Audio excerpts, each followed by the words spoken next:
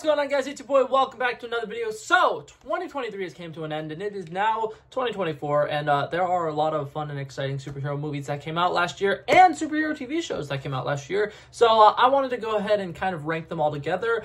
So that being said, let's go ahead and dive right into this. Alrighty, before I get too far into this, I do need to quickly mention something and address something. Invincible on Amazon Prime came out last year. That is not going to be on this list for two reasons. One, I'm pretty sure they just released like the first half of the season, and then the second half of the season's coming out at some point this year. Not entirely sure. Either way, I have not seen it yet. That's the other reason why it's not going to be on this list. I still need to watch the first season of Invincible and then watch that. So if you're hearing this list and it's getting closer down to the bottom of the list and I haven't seen Invincible yet, and you're like, oh my god, he's going to put Invincible at number 1. No, I haven't seen it. So that being said, let's dive into this. Coming in dead last place, we have the movie The Flash. I am still really upset about this, and I will probably forever be upset about this. The Flash is, in my opinion, one of the coolest characters ever. I feel like they have so many great animated shows that do him justice. They have a lot of really good animated movies that do him justice. The comics do him justice. He's one of the coolest characters ever. He's finally getting his big screen debut, and it is a dumpster fire of a movie. There's a lot of things that I could complain about. Specifically, a lot of people will quickly jump to, this CGI was terrible, or stuff like that. My main problem is actually kind of more on the storytelling aspects of this. You pick a super iconic superhero like The Flash, who has one of the biggest rogues galleries in the entirety of comic book history. The only people who I think have more villains than him are literally Batman and Spider-Man, like the two most iconic superheroes ever.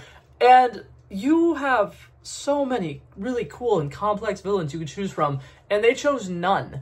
I am so upset. For one, seeing the Reverse Flash in live action in a movie with a high budget CGI could have been epic.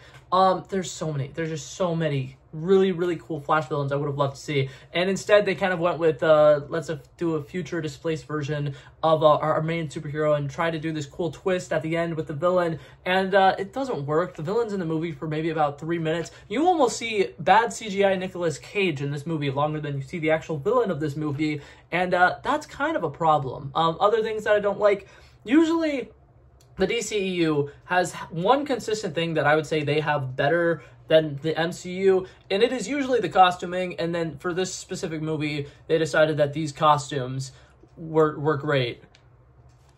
I don't know. I could go on and on about how much I disliked The Flash, so I'm going to leave it there. Overall, I just think that this movie was so overhyped, and maybe that's why it's so low on my list, is because I was expecting more, and when it finally came out, the final act was one of the worst final acts in a movie I've ever seen. It was so bad that it ruined the movie for me. I thought that there was a lot of things that this movie had going for it, but the final action sequence with Zod killing Supergirl and Batman over and over again was cool. It was interesting, and it would have been epic if we got to actually spend time with them redoing that sequence over and over again, trying a bunch of different things. But instead, they montage through it for about 5 minutes and then decide to give us just a bunch of random cameos that nobody really wanted.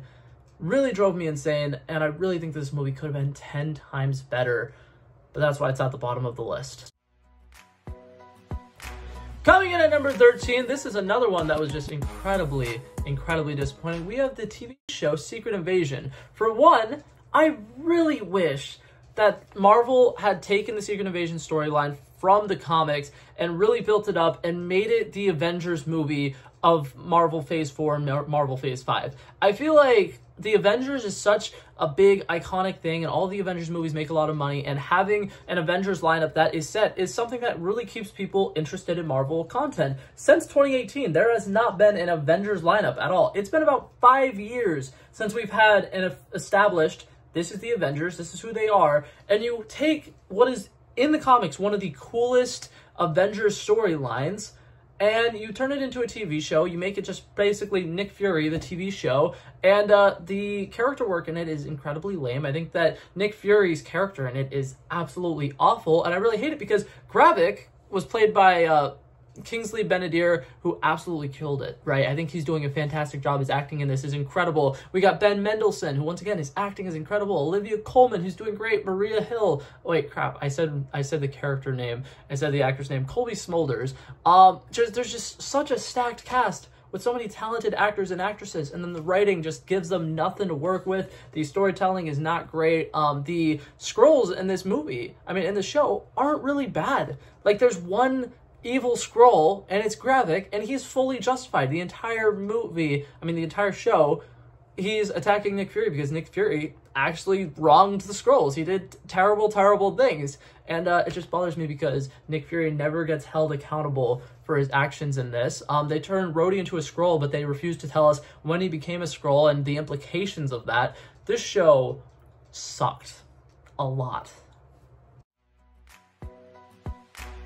Now, coming in at number 12, I know a lot of people are not including this in their rankings, but I watched this entire movie, so I want to talk about it. We have Spider-Man Lotus. Personally, I think that this movie wasn't terrible, right? Like, I don't want to say that it's bad, but I will say this movie could have potentially been huge for people all over the world who wanted to make fan films that were full-length feature films for superhero movie content, because I've seen some in the past where people have been like trying to make some for The Flash, back when The Flash TV show was kind of at its peak, and stuff like that with Green Arrow and Batman and stuff like that. And fan films, I think, are really cool. And there's definitely room for them to kind of start coming in with better storylines, because I think that with Godzilla -1 that released last year, there is a lot of talk about how good storytelling trumps CGI budgets. It trumps having these big studio amounts of money put into these projects. If you have somebody who is dedicated in the storytelling aspect, they could hypothetically make a better movie than some of these big studios because they care so much for the characters. And so when I saw Spider-Man Lotus, a fan film, was coming out, and a lot of people had talked about it, not for great reasons, but a lot of people had talked about it, and I saw it came out, I was like, you know what, let me watch this. And there are a couple things here that were decent. I think that the Shocker suit is one of the best live-action Shocker suits we've ever seen. And I think that the Spider-Man suit is okay. Like, it's not bad. But overall, it's not really a Spider-Man movie. They do the death of Gwen Stacy, but they never really introduce us to Gwen Stacy. And it's pretty much just this person and this person have a conversation about the death of Gwen Stacy, and they're really sad. And then this person and this person have a conversation about the death of Gwen Stacy, and they're really sad. And Spider-Man's just talking to a kid about all of these great things he did as Spider-Man.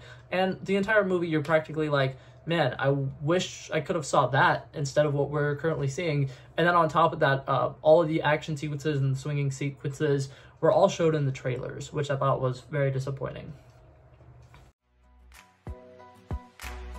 Coming in at number 11, we have Aquaman 2. Personally, I think that Aquaman 2 had so much potential. It had such a great setup from the end of the first Aquaman movie. We just got to see Jason Momoa's character go through this really, really interesting character arc. He had so much character development. He is still obviously the goofy, fun, loving person that we love Jason Momoa as, but he was kind of finally taking on the responsibility of being the king of Atlantis. And then this movie, they don't really show him being king at all. And every time he is shown as being the king, he's basically talking about how being the king is just a giant snooze fest. And then we have him doing illegal stuff, breaking his brother out of prison, showcasing the entire movie that his brother is better suited to be the king of Atlantis. And then this movie doesn't end with his brother becoming the king of Atlantis and Aquaman just focusing on being a dad. I think that there was a really interesting story that could have been told where Aquaman, after spending all this time with his long-lost brother Orm, realizes that he's not meant to be a king. And maybe he took on way too much responsibility without really knowing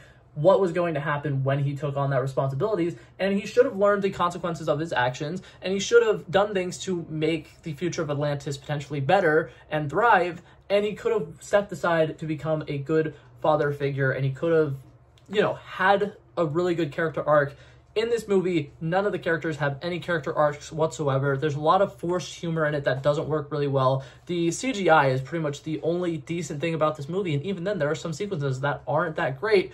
There's characters like Randall Park's character, who, once again, feel like he doesn't need to be in the movie. They just wanted somebody for us to sympathize with, to kind of try to force emotions out of us, and it doesn't work at all. Starting off our top 10, we have Ant-Man and the Wasp: Quantumania. I could talk a lot about all the things that I didn't like about this movie, but I think a lot of it just comes down to the fact that sometimes there are formulas in place for a reason, and sometimes if you have something that's working, you should not change it. You should kind of keep it going.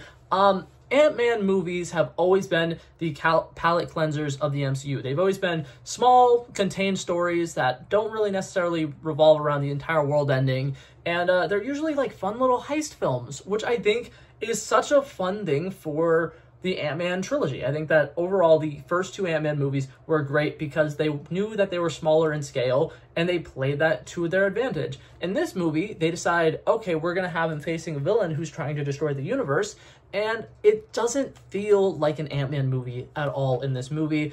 And along with that, we have Cassie Lang, who doesn't really get any character development after the fact that in the first sequence she gets arrested like her father, and we find out it's because she's fighting for a cause about people who are lost their homes because of the blip or whatever, and that's interesting stuff. They should have dove into the character work a little bit there, but instead we just kind of get this like weird father-daughter movie where these three characters are going around this world and exploring and being like, oh my god, whoa, this is a different world, and fighting occasional weird creatures, and then father-daughter getting arrested and having weird conversations with this evil dude. And overall, this movie is just very, very boring. The world kind of did not help. There are some sequences where they're shrinking and growing, and it just doesn't look like they're shrinking or they're growing because it's just all on a green screen. And one of the only redeeming things about this movie was Jonathan Majors' portrayal as Kang, but I don't think it was a good enough villain portrayal to really save this movie at all.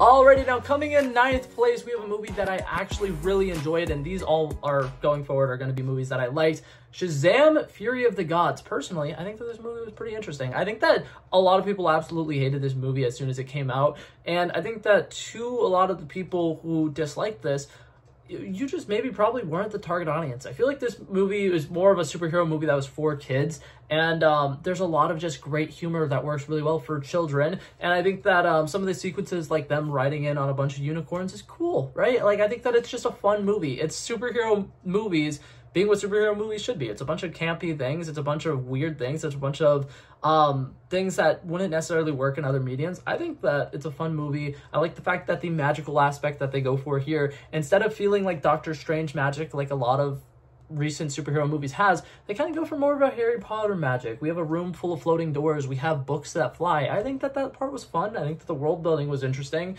and overall I think that Freddie Freeman's character in this movie absolutely crushed it. I believe it's Jack Dylan Grazer who plays him.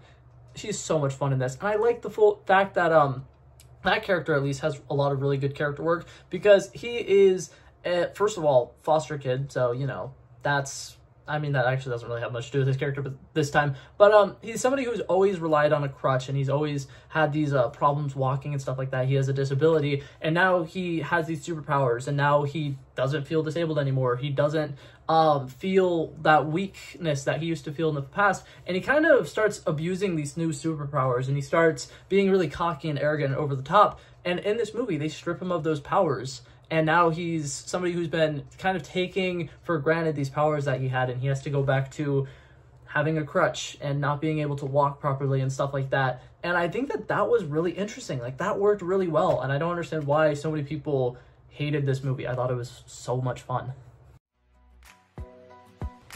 Coming in at number 8, this is another movie that I know a lot of people disliked, The Marvels. Personally, once again, I think that this movie was fun. If this movie had came out in 2014, a lot of people probably would have loved it. And a lot of the things that I enjoy about it are Kamala Khan. She is fantastic in this. She is the future of the MCU, and I'm excited for it. Like, I'm not gonna lie. I think that Iman Vellani did an incredible job with this movie, and she's fun. The, what's it called? 3 main actresses in this have a good chemistry going on. There's a lot of sequences where they're having kind of like a slumber party on a spaceship and stuff like that. The stuff with them balancing books on their heads and practicing their powers is fun. I like the action sequences where they're hopping from place to place to place to place. It's just a super fun movie, and I know that a lot of people, they're like, movies need to be darker, they need to be seriouser, they need to have a lot more weight to them and stuff like that. I think that in the year 2023, while there's a lot of bleak stuff happening in real life, it's good that some of these movies are just fun to watch. Coming in at number 7, we have the movie Blue Beetle. I absolutely love this movie. I've been stoked for this movie since I heard it was coming out, and it flew so far under the radar that the majority of the people who probably would have enjoyed this movie didn't even know that it was coming out, because the actors strike, the writer's strike were really at large here, and I guess the movie themselves decided, you know, we're not going to market this. But it's a shame, because Zolo Mariduenas, I definitely just butchered his name, future editing self put his actual name up on the screen. He kills it in this role. It is so much fun. And something that I've always told people who don't know who the Blue Beetle character is and aren't really interested in this, I always tell them, it's DC's Spider-Man. It's going to be like a Spider-Man movie, and it hits all the notes that you would want a Spider-Man movie to hit. There's a love interest, and he's, you know, struggling to fall in love with his love interest. He's a quippy superhero. Whenever he's getting into fights and stuff like that, he makes a bunch of jokes, and he's fun like that. And then on top of that, he has kind of some of those sadder moments where he's having to deal with loss in his family, and I think that this movie's great. I think that there's a lot of emotional sequences in it. Yeah, the CGI towards the end is not great, and I do think that the final battle is incredibly underwhelming, but it's everything I wanted from a coming-of-age superhero teenage movie. It was fantastic. I loved it. Coming in at number 6, this might be controversial. I honestly have no idea. What If Season 2? I love the What If seasons. What's it called? What If Season 1 is one of the things that I've most rewatched out of Marvel Phase 4 and Marvel Phase 5. It's so fun. I love everything that they do with this. I think that, for one, they have a lot of really great what ifs. I think that this season did a lot of took a lot of inspiration from other things. Like, I definitely think that the like Mario Kart type episode where they're on Sakaar is such a fun episode, and I think that it's great. I like the fact Tony Stark didn't die in every single one of the episodes. I don't know if you guys remember this. What If Season 1, Tony Stark dies in pretty much every single episode. In this one, he's in a couple of episodes, and he doesn't die. And it's great. It's very exciting. But yeah, I like some of the stuff that they did with this season. I think the 1602 stuff is really, really cool. And I will say, I do think that they are way overusing Captain Carter, but I think she's fun in this. I think that this is kind of interesting, making it kind of like a Captain Carter type show. But yeah, the Hela episode was fantastic. I really liked the first episode and how it kind of felt like, what's it called? Blade Runner. I think that this show is slowly getting better with each season, and I think next season will probably be even better. I'm loving it. Coming in 5th place. This one was so out of my radar. I did not see it coming, but Gen V. Oh my God. Yeah, I love this movie. I mean, show. I love the show. I thought it was fantastic. First of all, I want to go ahead and say this. The Boys universe with Amazon Prime, they know how to make weird powers, and they know how to have people just casually using their powers all willy-nilly. That is my favorite thing about the Boys universe.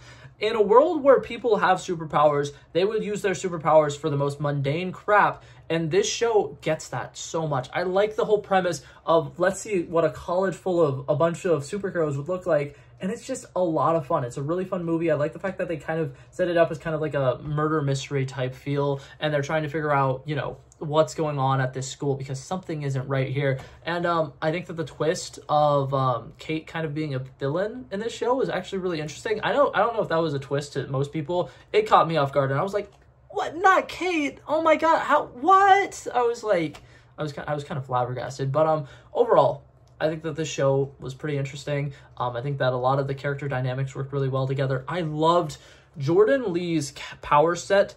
Is so interesting to me. I think that that is one of like the best what's it called, woke things that a superhero movie has done in a really long time. Having a trans character who can change, you know, their gender at will, and whenever they change from like female to male, they have different power sets. That is brilliant. Like, that is just so cool. And both the actors, well, actors and actress or whatever, who play Jordan Lee, literally give off the same vibe and energy. Like, they did such a good job with casting that role. It's so good. I loved The Boys Gen V. Coming in at number 4, I was so glad this movie was as good as I hoped it would be. Teenage Mutant Ninja Turtles Mutant Mayhem. This movie was so fun. It was so fun. First of all, the Teenage Mutant Ninja Turtles being teens, about damn time. I think that they were just so fun in this. I love the youthful energy. I love the fact that when Seth Rogen was making this, he was like, you know what? These 4 kids, they're going to be recording all of their lines together in the same room. They're going to be hanging out. They're going to improv if they want to improv. They are going to be teenagers. They're not going to try to write the dialogue for them. If there's sequences where they need to, you know, have a conversation about this, you know, specific thing, he's going to basically explain to them what the idea is that they're trying to do in this scene and just let them work. And it works incredibly well. They have a bunch of fun moments where they just feel like actual brothers, which I absolutely love about this movie. And I think on top of that, we also get epic action sequences, really, really good music. The animation style fits the Teenage Mutant Ninja Turtles so well. I know a lot of people, before it came out, were like, that is terrible animation.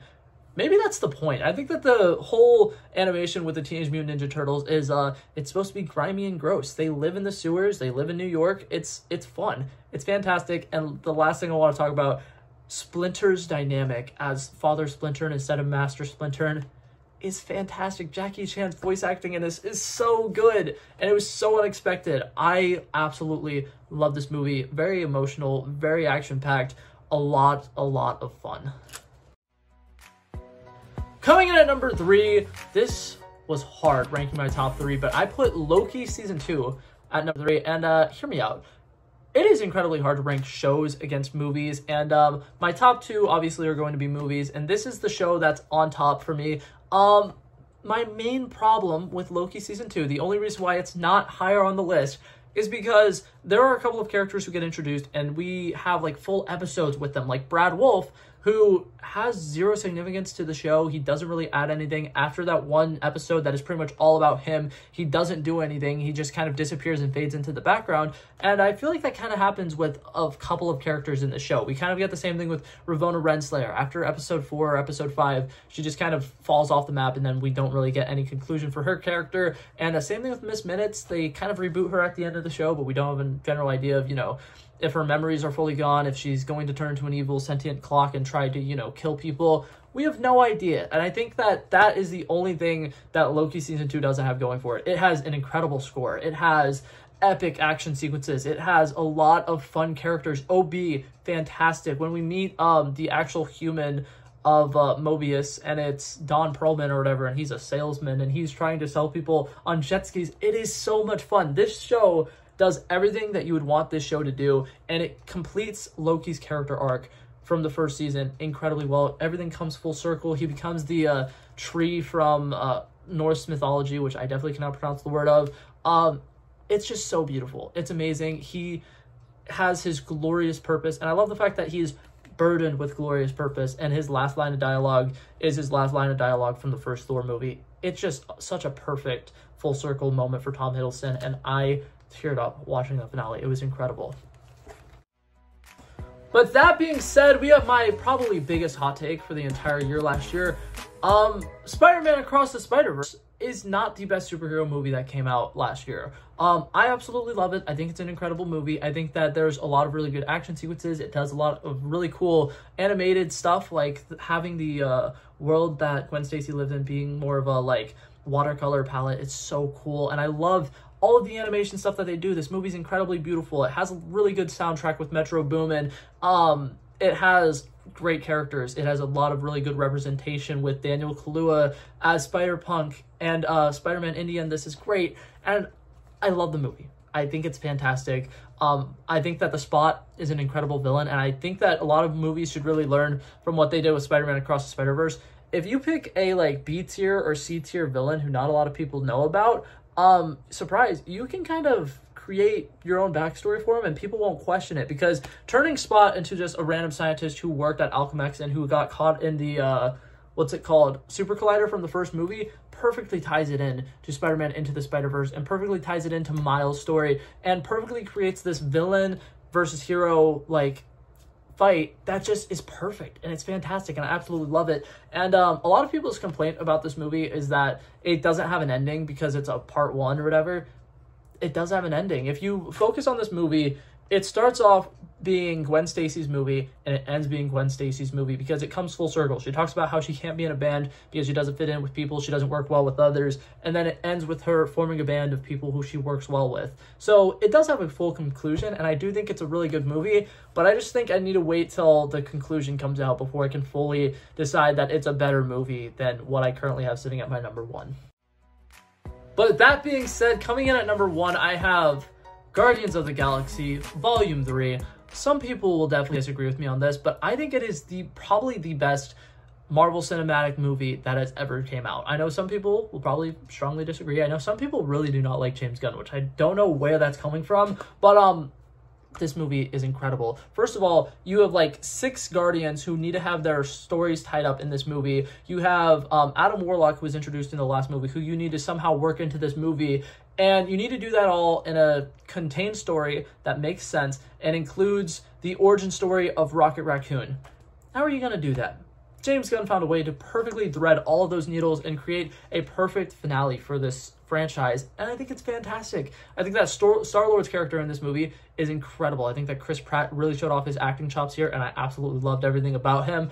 In this movie, Nebula, once again, Karen Gillan showed off her acting chops. She's an incredible leader in this movie. Absolutely love it. And I think you can just go down the list of all the Guardians actors. They all came to play and they all did incredible in this movie, and I absolutely love it. We have, in my opinion, one of the best action sequences that happened the entire year. The hallway fight at the end of the movie with the Guardians is so well done. The CGI in this movie, I think it's the best CGI we've gotten in any Marvel movie ever, because all of the little different creatures and the hellspawns and whatever they're called look insanely good. The Higher Evolutionary, an evil person who's evil for the sake of being evil. When he screams the line, "There was no God, so I stepped in,"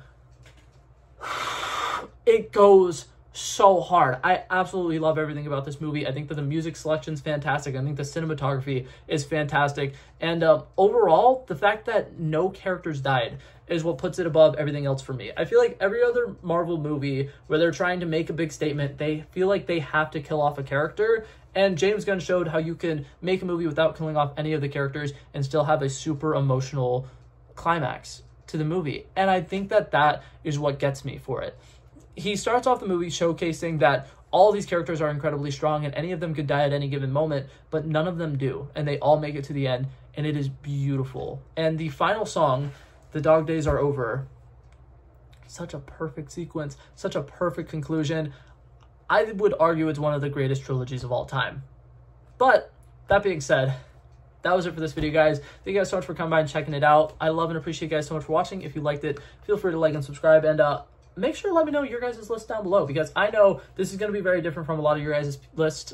So feel free to let me know your list. Let me know your top 3. Let me know whatever you want to let me know. I love discussing movies, so I will be replying to as much comments as possible. But yeah, that's going to be it for me. Peace out. Bow, bow, bow.